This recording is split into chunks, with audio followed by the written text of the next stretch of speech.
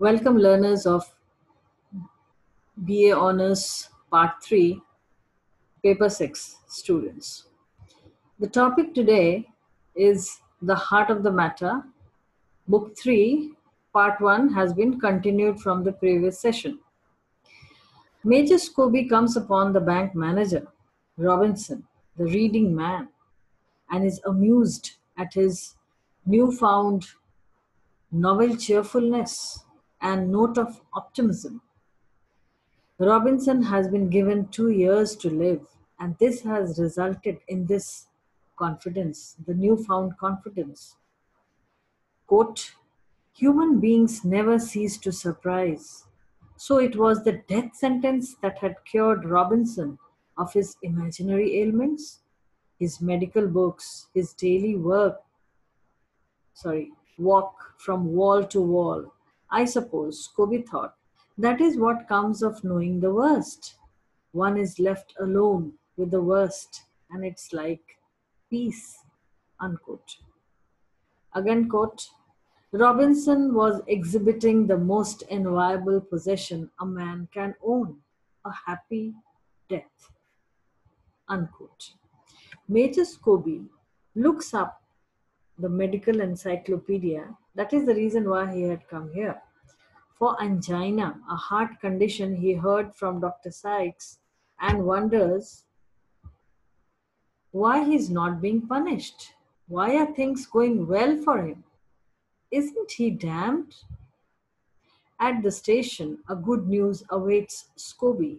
He is offered commissioner's post. After a long, long wait, this post has been offered to him. Now, surely, Louise will have a reason to rejoice. Scobie marvels at this turn of events. Outside the station, Ali is seen talking to his younger brother who works for Yusuf and, growing suspicious, asks whether he has been offered money in exchange of information. Now that Scobie is a liar, he has become a seasoned liar.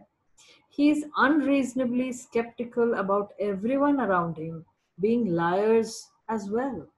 In fact, he admits himself, quote, there were so many lies nowadays that he could not keep track of the small, the unimportant ones, unquote.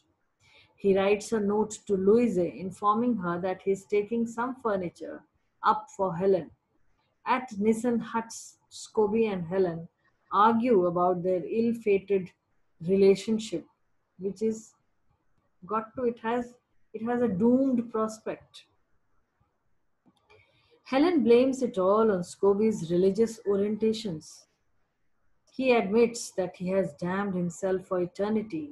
Helen accuses him for being melodramatic and that she hates his Catholicism. He admits furiously, holding her wrist.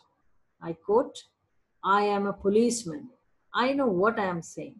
What I have done is far worse than murder.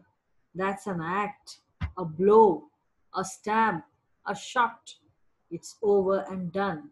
But I am carrying my corruption around with me. It's the coating of my stomach. I can never avoid it. Unquote. As Scobie is about to leave, he finds Ali with a message from Louise that she is back home. He becomes edgy because Ali has seen him with Helen. Back at home, Scobie writes his diary, the only place for truth in his life. He feels distressed and lonely, for he cannot share his thoughts with anyone. There is no self pity left in him anymore. He hears the voice of Yusuf's boy with a packet containing diamond, probably a token of gratitude for his delivering Yusuf's packet safely to the captain of Esperanca. One evening he plans to visit Yusuf. On way, he meets Wilson, who confesses his love for Louise. Scooby says that he knows that Louise likes him. Wilson, in a fit of disgust and frustration, threatens to ruin Scobie. Later, Scobie talks to the Syrian, that is Yusuf, like a friend and confesses adultery to him. Soon after, Scobie hears a tortured yell from outside and is anguished to find the dead body of Ali. Scobie knows in his heart of hearts that he is responsible for Ali's death. He had suspected all along that Yusuf may kill him. When a corporal asked Scobie what happened, he answered that he loved the murdered boy, that is Ali. The internal conflicts within Scobie has already begun,